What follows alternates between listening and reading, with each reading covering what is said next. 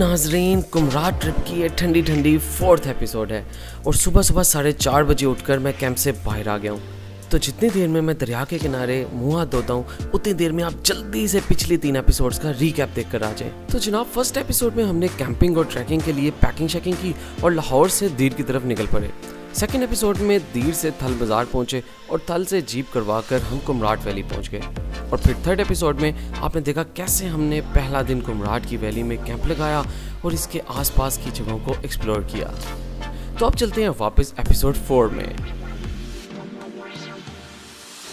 ओए, आप इतनी जल्दी आ भी गए? मैं बस ब्रश कर लूँ। पानी इतना यख था कि लिटरली चीखें निकल जाती हैं हाथ जमने से।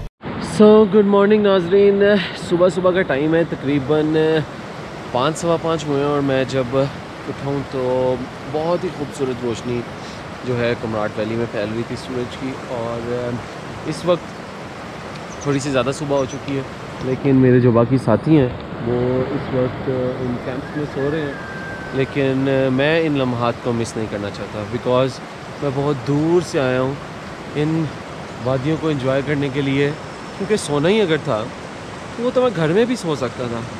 तो ये जो लम्हे होते हैं जब सब सो रहे होते हैं और परिंदों की जो सुबह सुबह की आवाज़ें, पानी की ये जो आवाज़ है, ये जो सुबह के टाइम इसको सुनने का मज़ा है ना, ये दोपहर के टाइम या शाम के टाइम जब सारी पब्लिक होती है तब ये मज़ा नहीं आता। तो अगर आप इन वादियों में सही तरह एंजॉय करना चाहते हैं ना, तो इस वादी को सुबह सुबह के टाइम उठ के एंजॉय करें।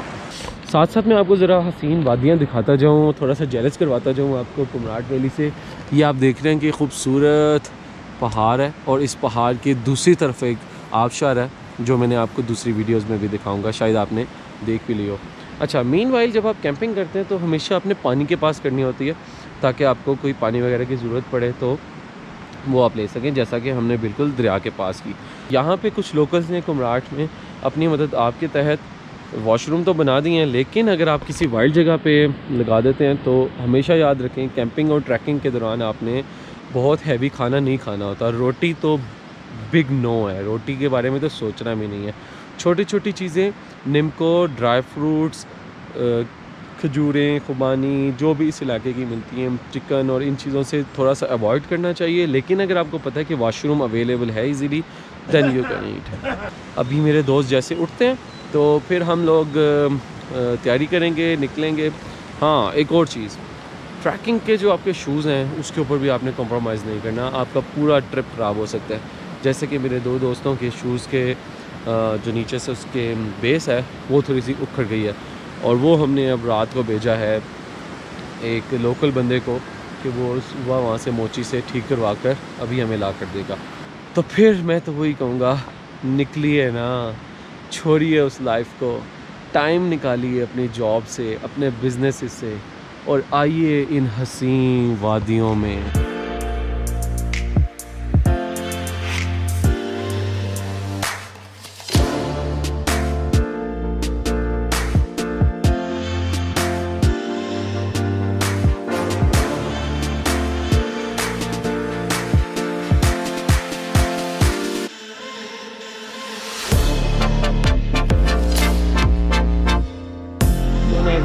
पिछले 1.5 दिन से घर वालों से रब्ता तो नहीं हो सका बिकॉज़ यहाँ पे सिग्नल वगैरह नहीं आते।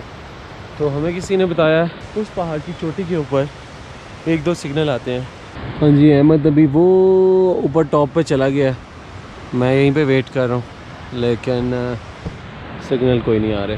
अगर आप मेरे से पूछें बीइंग अ ट्रैवलर, तो आपको यही सजेशन है कि जब भी आप इन इलाकों में निकला करें, स्पेशली नॉर्दर्न एरियाज़ में, तो एटलीस्ट 3 से 4 डिफरेंट कंपनीज़ की जो सिम्स हैं वो ज़रूर लेकर निकला करें, लाइक JAHAZ, टेलीनॉर, जोंग और यूफोन।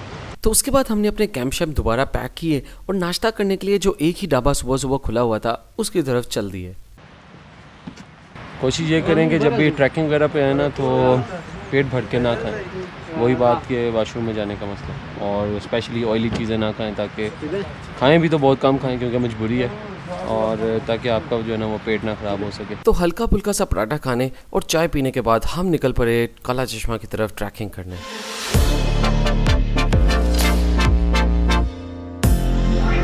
10 बजे तकरीबन अब हम निकले हैं। काला चश्मा की तरफ जाने के लिए। वैसे नॉर्मली लोग यहाँ पे जीपों पे जाते हैं, लेकिन हमने प्लान किया कि हम उसको पैदल सफ़र करेंगे, ट्रैकिंग करते हुए जाएंगे, ताकि हम रास्ते में जो जगह हैं खूबसूरत उसको एक्सप्लोर करते रहें। और अभी देखें कि हम ये जा रहे हैं, कितनी खूबसूरत जगह आ रही है और दिल कर रहा है कि हम यहीं पे अपने दोबारा कैंप्स लगा लें। ये है नाजरीन Kumrat valley, unexplored, very less visited and very underrated. जितना जल्दी हो सकता है आ जाए यहाँ पर। बाकी लोग तो चले गए आगे। ये सीन ज़रा आप चेक करें, वाह, पानी का कलर और वाटर का फ्लो कमाल है। लव हो गया यार, कुमराट से लव हो गया। और एक चीज़ चेक करें, व्लॉगिंग करना इतना आसान काम नहीं है। आप ही खातिर देखें, एक तो पीछे रह गए हूँ, सब लोग बहुत आगे चले गए हैं। दूसरा, सब एक एक बैग पहन के जा रहे हैं। मैंने एक आगे बैग लटकाया हुआ है, एक पीछे लटकाया हुआ है, बिकॉज़ ये आगे वाला पूरा बैग जो है मेरे ड्रोन और बाकी जो 4-5 कैमरेज़ हैं और उनकी बैटरीज उससे भरा हुआ है। और उसके अलावा कुछ सीन शॉट करने के लिए आपको ऐसी ऐसी जगहों पे जाना पड़ता है जो कि थोड़ी ख़तरनाक भी होती हैं और कुछ ना कुछ इंसिडेंट भी हो जाता है। तो सोच समझ के आएँ ज़रा आप इस फील्ड में।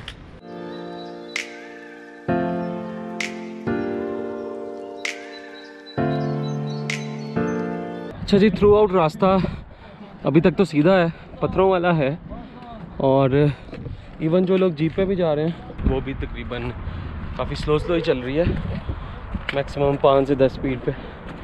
तो पैदल का फ़ायदा ये है कि आपको काफ़ी खूबसूरती देखने को मिल जाती है, जैसा कि ये।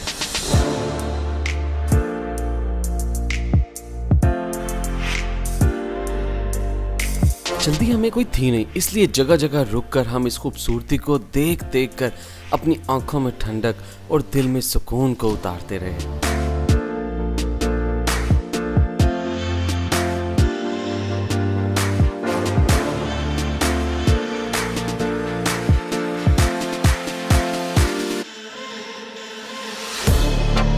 तो नाज़रीन, 𝗍𝗪𝗀 तो ज़रा आगे चले गए।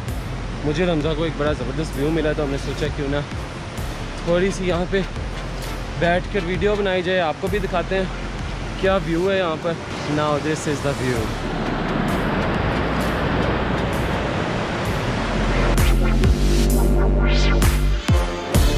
इन रास्तों में चलते हुए बार बार इतने ज़बरदस्त मंजर आते हैं कि ना चाहते हुए भी बार बार दिल करता है कि यहीं रुक जाऊं और बस इसको देखता जाऊं।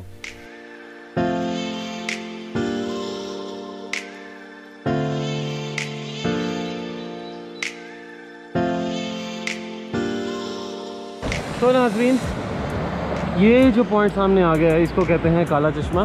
काफ़ी लोगों के मुताबिक इट्स एन ओवररेटेड प्लेस, लेकिन ये भी कुमराट वैली का ही एक पॉइंट है। इसके आगे 8 घंटे की हाइक है 𝗍𝗪𝗀 लेक की। तो ये लास्ट पॉइंट है जहाँ पे आपको कुछ खाने को मिल सकता है। तो अभी जाते हैं उस पॉइंट के ऊपर, देखते हैं क्या क्या चीज़ें अवेलेबल हैं और फिर आपको भी बता देते हैं। अस्सलाम वालेकुम, क्या हाल चाल है सर? ये बताएं कि इस जगह का नाम जो है काला चश्मा क्यों है?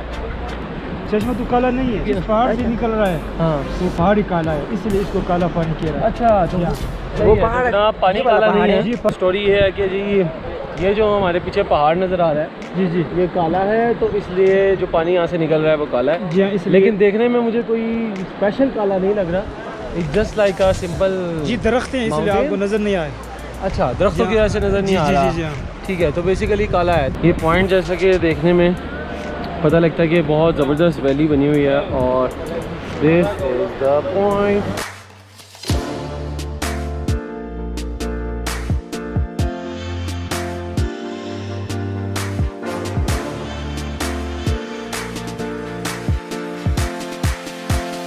ये कैंप लगे हैं जिसमें 5 से 6 लोग आराम से आ सकते हैं और हमने 500 रुपये पर नाइट के हिसाब से ये एक कैंप बुक कर लिया। तो ये है वो छोटा सा तालाब जो काला पानी के नाम से मशहूर है, जो कि काले पहाड़ में से निकल कर आ रहा है।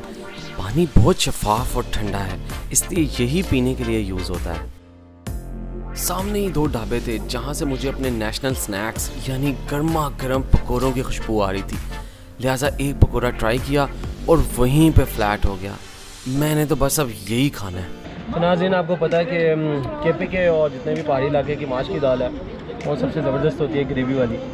तो वो आ चुकी है। ये मेरे दोनों दोस्त जो हैं वो इस टाइम टूट पड़े हैं। तो मैं वेट कर रहा हूँ गर्मा गर्म पकौड़ों का, और ये आ गए हैं जनाब पकौड़े। वाह वाह वाह वाह, आला, ये तो आला है, मज़ेदार है।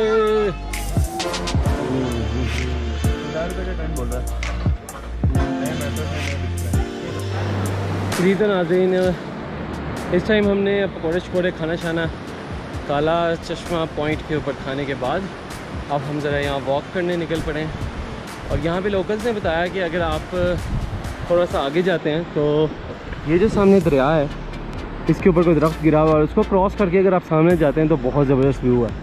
तो हमारे पास काफ़ी टाइम है, बिकॉज फर्स्ट टाइम ये मेरा ट्रिप है जो कि मैं वापसी की डेट डिसाइड करके नहीं आया हुआ। तो इसलिए खुला टाइम है, जहाँ मर्ज़ी हम जाएँ। रात हम इधर काला चश्मा पर ठहरेंगे। 3-4 कैंप्स हैं यहाँ पे। 500 रुपये पर नाइट पे हमने कैंप ले लिए चारों ने, जहाँ पे हम यहाँ पे रात गुजारेंगे। और सुबह सुबह हमने निकलना है 𝗕𝗟𝗪𝗚 लेक देखने, जो कि यहाँ से 8 घंटे की ट्रैकिंग है। 𝗘𝘅𝗽𝗪𝗚 के ये है वो पीछे पहाड़, जिसको काला पहाड़ कहा जाता है, जिसकी वजह से इस पॉइंट को काले पहाड़ वाला चश्मा कहते हैं। तो वहाँ से पहाड़ वाला लफ्ज़ हो गया गायब और नाम सिर्फ रह गया काला चश्मा। तो लोग काला चश्मा सुन के समझते हैं कि शायद काले रंग का कोई पानी निकल रहा है, तो भाई काले रंग का कभी पानी होता ही नहीं है। तो लोग आके कहते हैं जी किधर है जी काला चश्मा, कहाँ गया कहाँ गया। तो जब आते हैं तो एक डिसअपॉइंटमेंट वाला चेहरा लेते हैं, ये क्या बात होगी, इन्होंने तो हमारे साथ धोखा कर दिया। अभी बहुत से लोग कह रहे थे यहाँ पे। तो मेन चीज़ यही है कि जनाब आप उस पॉइंट को देखें, खूबसूरती को देखें, नाम को भूल जाएँ। इसलिए हम भी निकल पड़े इस जगह की खूबसूरती को एंजॉय करने।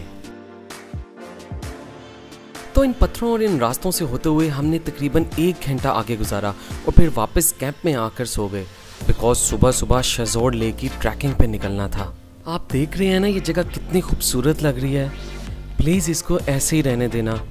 जब भी विज़िट करना अपने प्लास्टिक बैग्स और वेस्ट वहाँ फेंकने की बजाय साथ ले आना। यहाँ कौन उठाएगा, और उठा भी ले तो कहाँ डंप करेंगे।